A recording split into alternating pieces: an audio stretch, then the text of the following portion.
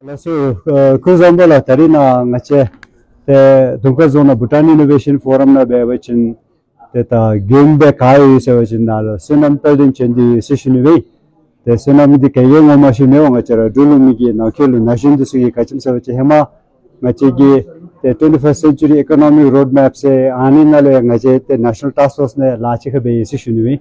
The Totabe Bevachimogi Tarina Innovation Forum na Macharagi, the artificial intelligence, the augmented reality, the another more catchy overlay. In Nadini, Duluma Chamchi, Gakapchi, Gakablu Chendi, and some Chalana, the Najum de Sulana, semi pit into the Bayesian event, and about the Tarinagi, Morikolechi, the Anizumbigi, Riba Catcher, the Anizumgita, the Ro Luxer Catchigi, Tetamachi, Najum de Sulu Pimchi, watching Morikolesu, Dintachisunase. The Morasi was having the Agikolesu Milamna. AI AI more cattle Molanga Chikarishia. So the Anizum Chimori Colesu to China Shina, Telachina, Chitang Dulumlo, that Najin the Sulik Pim Kolebe Tesuna Sushuni. So with someone with that background, I would like to request you to share a story about yourself. I know you're expert in AI and that everybody has been following up, but a story about yourself that can influence and inspire the young friends out there. The Lindy English English na show all English na show AI ke concept of the the Sonam English na to I've been working on this new startup called Curiouser.AI for about 2 years now.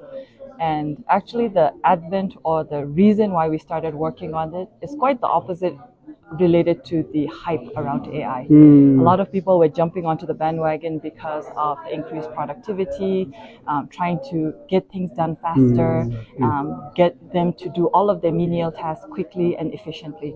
But what we were looking at it was how the essence of humanity was being robbed. And a lot of people were just becoming robots essentially because they were asking AI to do the critical thinking, but then humans would then just be waiting for an algorithm to tell them what to do and how to think essentially. Right. So I feel like if we continue down this trend, we will be regressing to a mean, and we're all sort of trading commercialization and productivity for mediocrity. And that was like the main premise of why we started Curiouser, because we wanted to bring the human essence, the humanity of basically us into the development space of AI, and use the technology in a way that enables us and helps us think more creatively and helps us do our work in a more efficient way, but not really replace us in a way that a lot of the negative and the pessimist trends around AI have been talking about. So that's what I'm working on. But essentially how I got into this space and my background, like Tasha mentioned, I feel like my life has been a series of happy accidents where, because I've always been open to learning, and I feel like the huge part of what I enjoy in my work right now is also the research and the learning part of it. And I've been in the tech space for the last 8, almost 9 years now. And although I joined from more of a developer's consumer tech perspective, over time I've transitioned into fintech and then eventually into AI as well. And nothing was planned. I feel like all of that happened through conversations, meeting people, and also having, like I said, facing these issues and problems myself, and really thinking hard and long about why we're actually doing the things we're doing and building the tech that we're building. And ultimately, if it's not servicing or helping humans or helping us, then why we're building anything at all. So a lot of the conversations around everything I've built so far has come across as, how can we do better? How can we help the people around us and the community around us? And I see a lot of opportunity in Bhutan as well. I feel like there's no deficit of talent or skill in Bhutan, but I do feel like there's a deficit of optimism sometimes. So I feel like if we can all rally up and really understand that we can use the skills and the talent that we have to build something together, especially now, leveraging AI, leveraging other forms of technology, and seeing how it can solve local problems, local challenges that we face, and really catering it to the Bhutanese context, then there's a lot of opportunities. Nice. On that, I think just yesterday I met Ngawang. Less. a very young, bright, Bhutanese, I would say one of the youth leaders. So he has been working on the special happiness app with a lot of the spiritual leaders, some of the big Rinpoches who are involved in that. And also he seemed to have colleagues who are working in Japan and also in the US collaborating with him. So I feel that in a lot of ways, you have been a trailblazer in this particular area. And so he's building what we call the Goo.AI. Right. So GUU, Goo is number 9 AI.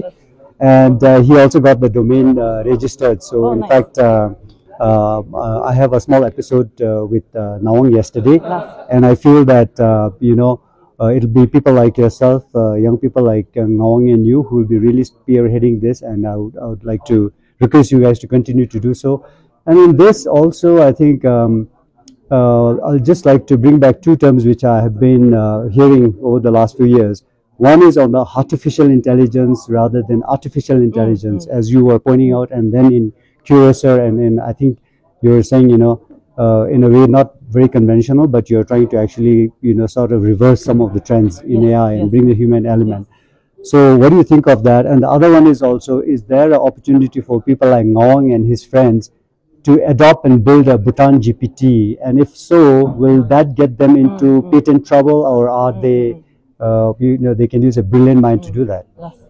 So to answer your first question, right.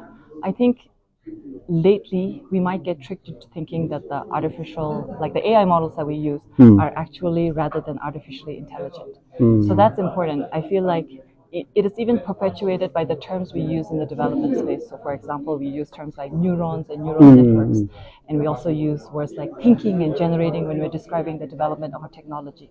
Ultimately, an AI is a tool, and it does not have an agency. And everything that you get, the output that you get from AI is ultimately from the database that it is being served, the input that is being served. So to talk about artificial intelligence, I feel like it'll require a lot of work just to curate and build a platform like that, but not impossible. I need to understand the nuances a little bit more to really comment on it intelligently. So that's the first part of it, I would say.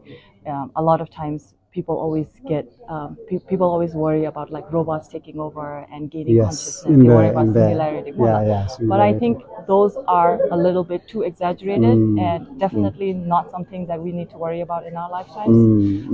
And ultimately, we just have to understand that so long as we are in charge of inputting the data, the output can be controlled as well. So that's the first part. And the second part about Nawang and the young Bhutanese team, like building a Bhutan GPT. What's important in building a GPT or a language model is ultimately data.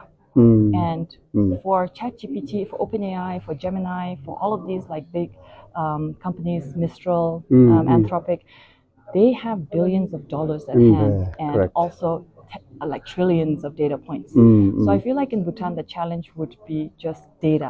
I won't look at it from the perspective of the development of AI or from the development or from the perspective of or question the talent or the skills of the Bhutanese people. Ultimately, if we have a substantial amount of data that can be used for the development, that's ultimately where we need to go. But there is the classic saying of like poorer places collect poorer data. So I feel like that's something that ultimately needs to be rallied by the government, by regulators. And if we can get our hands on better, more informative data, the development side, I think, would be the easy part. Les, thank you so much, I think, Sonam, for breaking down all this complex topic into very simple and then highly relevant and contextual, and then also your profound input in terms of value, which you discussed earlier as well. So really appreciate it, for our friends out there who are watching and interested extremely in where AI is heading. And my final question is, who really is Sonam, and are you a rebellious child? I just want to I want to put you on the spot on that. You can't evade that question. I think that's what inspires a lot of young people there. Who are you? I love that question because I think ultimately it dives deeper into like who are you when you remove all of the externalities and identities. The tip of the iceberg. Yeah. So when you remove your job, your title, everything else, like who are you? And I think over the years I've spent a lot of time just thinking about it. And ultimately, I think Sonam is somebody who likes to learn, somebody who's curious and wants to keep exploring and asking questions, no matter how hard or dumb they might be. So yeah, a curious child, a curious person. I see. And that's why I think you have the Curiouser.AI. Yes. So on that note, I think for everybody out there, you just need to be curious. You just need to keep asking questions, as Sonam was saying. And then after that, I think all the complexities and knowledge of AI technology and augmented reality will follow. Yes. So thank you so much, Sonam. Nasi kadishimela. Chizuhona was improve astusa. Improve ya. Himalaya leshi.